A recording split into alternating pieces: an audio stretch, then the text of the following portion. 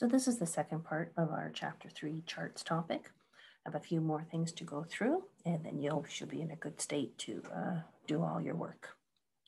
So first thing we're going to cover is something called alt text. So if I click on a graph and right-click it, I get this drop-down menu, and there's this Edit Alt Text. It opens up a task pane, and alt text just means what alternative text would you use to describe this object and its context to someone who is blind or visually impaired. We could say that it's just decorative, meaning that we don't need a description at all or alt text, but typically if we have a chart that's going to be included in a report of some sort, and this report is going to be distributed to somebody who is visually impaired, then we need some type of descriptor. So we'd have something like the column chart displays the number of jobs in the different computer job title categories for 2016 and put a period. Now you might think it goes away if we just close the task pane. We don't have to press enter, so we close it. But if we come back, right-click our chart, get our drop-down menu, come to the Edit Alt Chart, it's there again. Now something to be careful of and be aware of when you're doing your assignments, you will be adding alt text to a number of your graphs or charts. Don't press enter, because if you press enter, notice the task pane doesn't change, but it does add an extra line. Now the instructions in the assignments typically say, enter this alt text, including the period. So as soon as you've typed in the period, check your spelling, check your capitals and no capitals, and then just close your screen. Okay, so that's the alt text. Something else that we need to discuss are workbook themes. So for workbook themes, that's found under our page layout.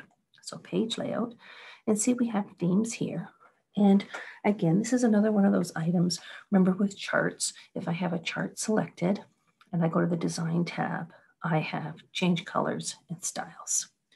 Something we have to also be aware of is that if we go to the page layout and have the themes and change our theme, again, and let's maybe change this to damask, notice how changing the themes changes how your charts also look. So 3 things to keep track of. You might want to change your workbook theme and then your chart style and then your color palette before you start doing any customization. So again, this is where your workbook theme is, page layout, under themes. You can pick a theme and see as you hover over them in a PC, it'll change it automatically for you. We could go to colors, pick a different color palette. And again, in a PC, as we hover over the different color palettes, everything in our sheets changes colors. Let's get rid of that. We could do the same thing for fonts, looking at the different fonts. And again, it sort of does it for everything. And then effects, we could have some different fancy things. This one doesn't impact us as much. We don't take a look at this, but we do look at themes, colors, and fonts. And then don't forget, when you have a chart selected under the design ribbon, you do have your change colors option for the different palettes, which will change any custom formatting you have done beforehand. And then also with the styles again could get rid of any custom formatting you have. So just be aware of the workbook theme, the chart colors, and the chart styles. Let's move on now to something called sparklines. And sparklines are little graphs. They can be lines or bar graphs that actually show up in an existing cell.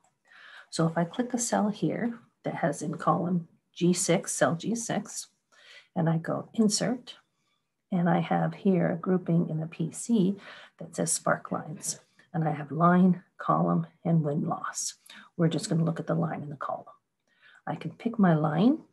It opens up a dialog box and it says, okay, well, what data do you want to actually look at? And for now, let's just take a look at the from 2016 to 2026 estimated. Notice it had already populated the G6 where I had my active cell selected. And I can go okay, and now I get a little straight line sparkline graph.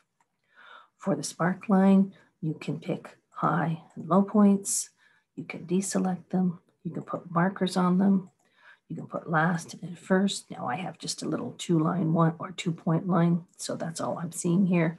You can see negative points if you want, or you could actually deselect everything and just pick markers, and then everything is selected. You can change the style of your sparkline. So we could come here and maybe pick Aqua Sparkline Style Accent 5. We could maybe pick this one here, the Gold Sparkline Style Accent 2. Here's one, Dark Gray Sparkline Style Dark number 3. Let's pick that one. We could go in and do some more customization. We could pick the sparkline color, and let's maybe change it to red. So notice how the line switched to red. I'll undo that just so we can see it a little bit better.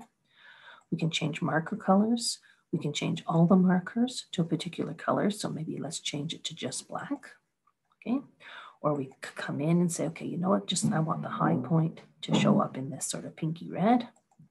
And then that one shows up in the color. So there's a fair amount of customization. Now we have the axis here that we could do. Typically we look at setting the vertical axis minimum value options the same for all sparklines, and the maximum value options the same for all sparklines. We do that when we want to compare things. Let's maybe do 2 in a row here. So actually let's do it slightly differently. Let's pick these 2 sets of data. So the 2016 and the 2026 estimated for the software developers and the Infosys security analysts. Let's go insert, and we'll pick line again. Notice how the data range is now selected in my dialog box, and the location range, I'll put it right there. And we'll go, okay. And we'll come here, we'll put markers on it. We'll pick maybe a different style. Let's do this one here, the dark gray sparkline style dark number 3. And let's come here and pick our marker colors. And let's change our marker colors to, let's make it sort of this brownie gold, okay? And we can see how that happens. Now with these selected, I can change my axis, as I said, same for all sparklines. And then I do it for the maximum, same for all sparklines. And this would allow you to compare it a little better. Notice how this one looks like there's a tremendous growth. But if I come up here and again, same for all sparklines, same for all sparklines, you'll notice nothing changes because I'd have to select all the sparklines I was interested in. So I'd want to keep them all and keep them all. And notice again, it doesn't seem to switch it. So with sparklines, you're going to have to be a little careful. My suggestion would be if that you're going to put different sparklines in a series of cells. First off, I'm going to clear everything here. So I'm going to clear all. I'll bring back my borders and I'll say I want sparklines here. I'll go insert, sparkline. My data range will be from 2016 to 2026. I'll go okay. They're all there. I'll pick my desired style. Let's maybe just pick, oh, actually, let's put the markers on first. I'll pick maybe this style, the dark gray, sparkline style, dark number 3. And maybe I'll change my marker color to, again, all the markers to that sort of dark gold. And now I'll come and change my axes, same for all sparklines. And now you'll notice that their scaling has changed for each of them. So just be careful with that because sometimes, you know, we can, like I did the first time, I create one sparkline and then I create 2 together and I try to get them all on the same axes and Excel won't allow me to do that. So just watch out for that. Let's do the same thing down here. We're going to now, instead of creating sparklines, we're going to create a different type of thing. So insert sparkline, but we're going to have a column one this time. So column sparklines. Again, notice how it populates the location where they're going to be placed because I had that selected. The data range then will be these 8 cells. I go okay, and now I have little bars, okay? Or columns if you prefer. Again, we can pick a style. So let's maybe pick, let's do this sort of greeny one. Let's put maybe just the high point on it. And let's go the sparkline color. Let's maybe make it this rose accent. And you can see that now we have the values here. So let's come here. It's not very nice. Let's maybe get rid of high points. Let's just put maybe low points. Let's maybe fix that color because it looks pretty ugly. Let's maybe put the dark blue, okay? And again, we could come here, select them all, and select the same axes for all of them. And again, that's just to allow comparisons.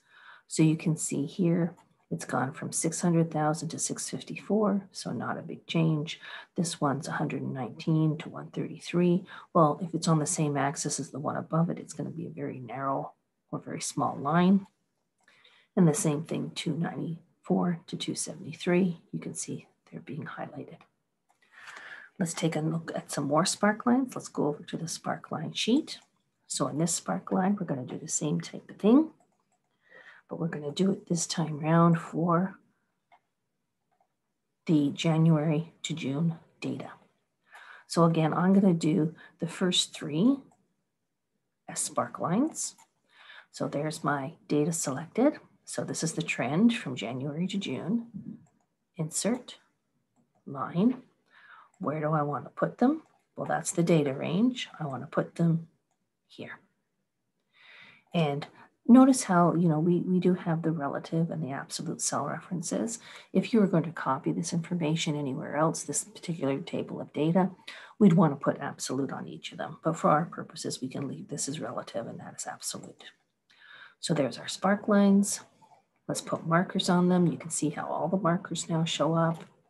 Let's maybe pick a style. Let's pick this one with the red dots on it. And let's come over here to the marker color. And let's maybe just make the high points.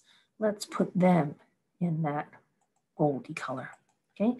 And we can see that the high points are just, if I blow this up a little bit, there you go. You can see the high points are these last points. Let's maybe do the same type of thing. Let's highlight them, go into the design, marker color. Let's maybe do the low one, and let's make the low one. Oh, no, we already have red there. So let's make the low one, let's just make it black. Okay. So now you can see the low ones have all been made black. Let's do the same thing, but for column, for little bars now. So let's do these three. We'll go insert and column sparklines. So again, I have here the location are these three cells, the data. I can now select the data. So just trying to illustrate to you that you can, pick the location first and then pick the data, or you can pick the data first and then the location. And again, you don't need to worry about the data ranges, the cell references. So there's my bars. Let's take a look at, let's maybe just put low points on them so you can see that the lowest ones are showing up in red. Let's maybe pick a style. Let's show the black with the red. So there we can see it. And let's make the marker color. Let's again put low point maybe. I've already done low point, so maybe let's just do first point. Let's do first point in, let's pick an orange, okay? So you can see the orange there. Now, as I said, you might also want to take a look at the axes so that you can compare them more closely. And in this particular case, you can see that the utilities and the unsubsidized rent values, well, they're showing as almost just straight lines because the shelter equipment is such high values. And again, we could do the same thing with the actual lines, keep them all the same, these two axes. And again, because of the scale here, these are the largest values in salaries and wages, so it's showing higher up. And then the medical supplies and the general supplies and food are showing lower down because those values are lower. So it does allow you to compare them, okay? All right, so that's our sparklines. Let's come back to our Job Outlook data. And let's take a look at just a plain line chart. So this line chart is just plotting the percent growth. So let's actually try to create that. So let's highlight our data. If you have a PC, you can use your quick analysis tool, go to charts, and let's just pick line. And we quickly get our percent growth. And notice how, because I had the heading selected, we get the title as the heading. If I take that away, as far as my data selection, well, it's not allowing me to do that, because since I only have one series of data, Excel is smart enough to recognize, no, that is your heading. Okay. Now, had I done it this way, just highlighted the values and created a line chart, notice how it doesn't have a chart title. And if I come to chart title, I could select it. Or if I come to select data, we can actually